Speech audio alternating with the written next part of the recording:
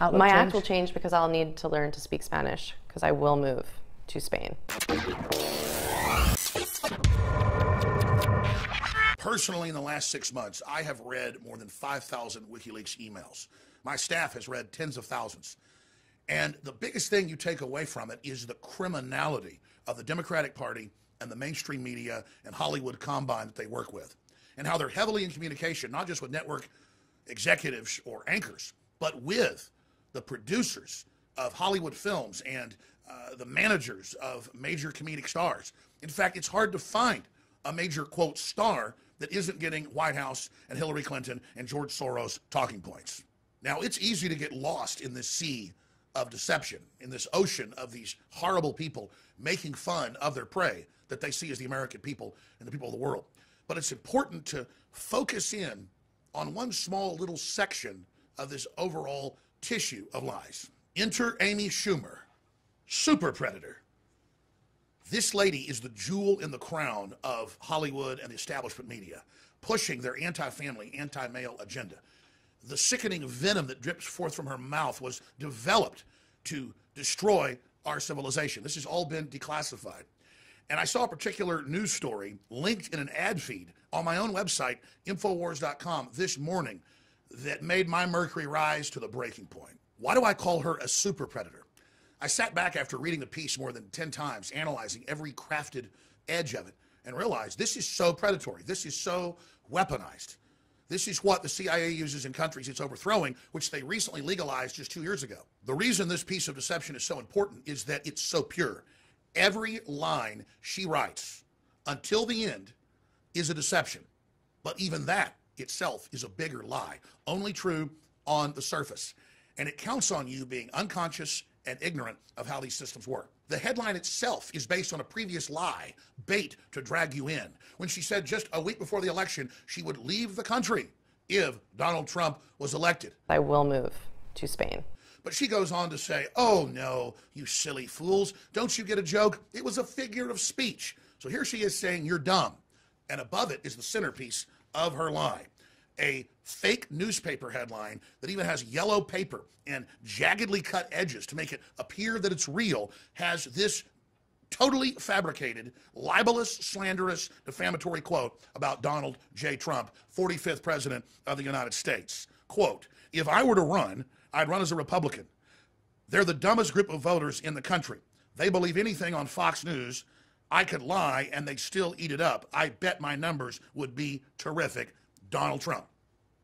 She doesn't tell you throughout the entire article that it's a lie until the end. So the headline luring you in is based on the lie that she would leave the country. She tells you she's not leaving the country. Stupid. You just can't figure that out in the first paragraph. Then above that, they have the lie that Donald Trump decades ago told a newspaper that you were stupid because you supported him. Lies upon lies. But this is the arrogance of the sociopath. And whoever wrote this for this talking head, there's nothing but a mouth for the establishment to spew this information. When I say this entire thing is a masterpiece of deception, it's because the headline itself leads you in with a lie that she was going to leave the country. Then she says, oh, you're just not smart enough to understand. That was basically a figure of speech from London. Ha ha ha, silly rabbit. I'm not going to leave the country. You're so stupid.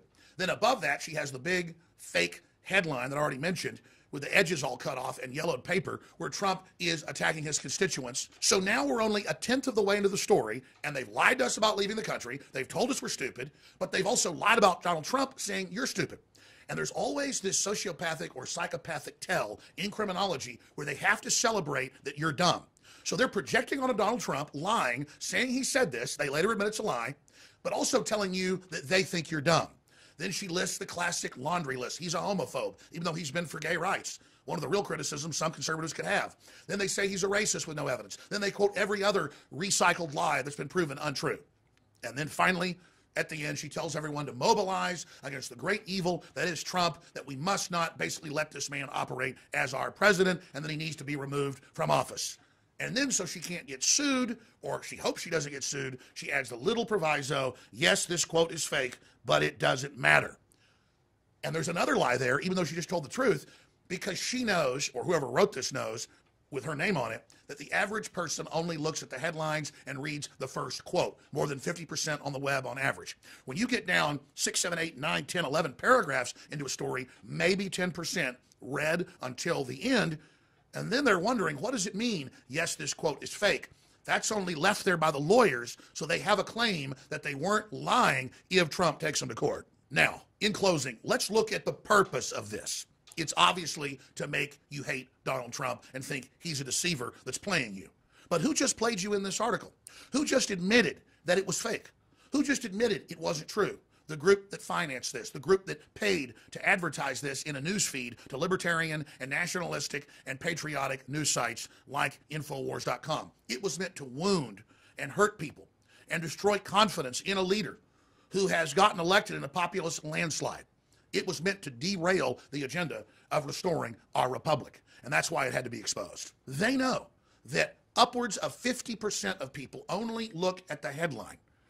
Then only around 40% of folks actually go and read the article and see the quote where Donald Trump is saying that he hates you and thinks you're stupid. It's less than 10% then that read to the bottom of a 1, 2, 3, 4, 5, 6, 7, 8, 9, 10, 11 paragraph article and learn that the whole thing is a lie about Donald Trump. So in psychological warfare algorithms, that's a victory, because you've just gotten 50 to 40% of people to believe that Donald Trump decades ago said he thinks you're stupid and that he hates conservatives. It doesn't matter that a minority reads down to the bottom and finds out it's a lie, because super predators like Amy Schumer and her handlers have already lied to the majority of the people. Now, the good news is a lot of folks have been lied to over and over again. I've been conned, I've been deceived as well.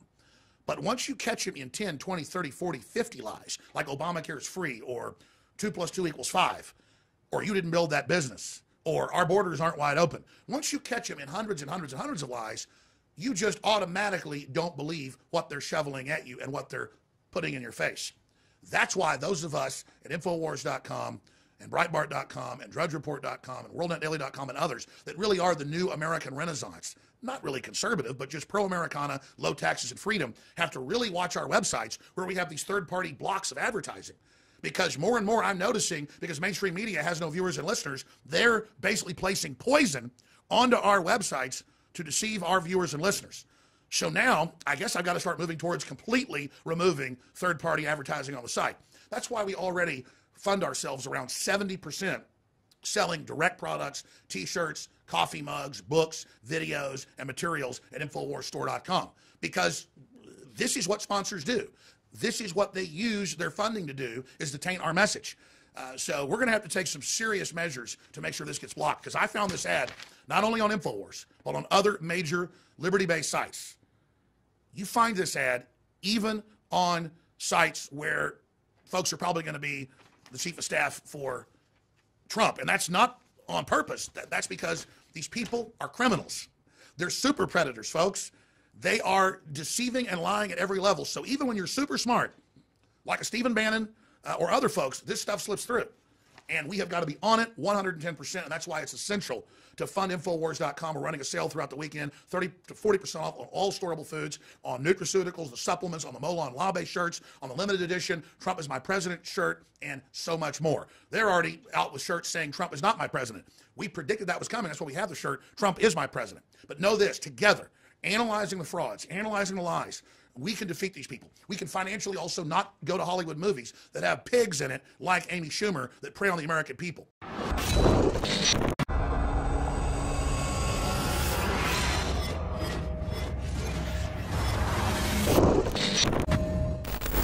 Look, I'm not going to sit here and say, see, I told you so, that communist Chinese-style net censorship was coming to the web, because it's already here. It's being announced. The way you keep the internet open and free is you get involved more than ever. Go to Infowars.com/app. A new battleship in the fight. Infowars Live. Available right now. We're looking for a crew to man it. You going to sit down and play games and be a trendy? Or are you going to be part of history? Don't sit by and let the internet and free speech be stolen from you. Take action. If it isn't Hillary in November, does your act change? Does your outlook My change? act will change because I'll need to learn to speak Spanish, because I will move to Spain.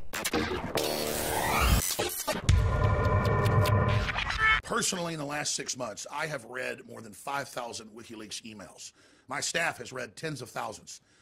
And the biggest thing you take away from it is the criminality of the Democratic Party and the mainstream media and Hollywood combine that they work with, and how they're heavily in communication, not just with network executives or anchors, but with the producers of Hollywood films and the managers of major comedic stars. In fact, it's hard to find a major, quote, star that isn't getting White House and Hillary Clinton and George Soros talking points. Now, it's easy to get lost in this sea of deception, in this ocean of these horrible people making fun of their prey that they see as the American people and the people of the world. But it's important to focus in on one small little section of this overall tissue of lies. Enter Amy Schumer, super predator. This lady is the jewel in the crown of Hollywood and the establishment media, pushing their anti-family, anti-male agenda.